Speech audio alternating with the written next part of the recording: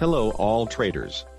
In this lesson of Module 4, Workshop 12, we will review the application of combined momentum range and slope analysis. As we discussed, we simplified our price action momentum analysis into two methods. And you have learned the application of each method of momentum range and slope analysis separately. We will review the combined application of both methods of momentum range and slope analysis here. And you will see how both methods work often complementary to provide an early indication of the strength and also the weaknesses of an established trend. So, let's practice utilizing these two methods of momentum analysis together to obtain early useful information regarding the strength and weaknesses of trends in real market charts.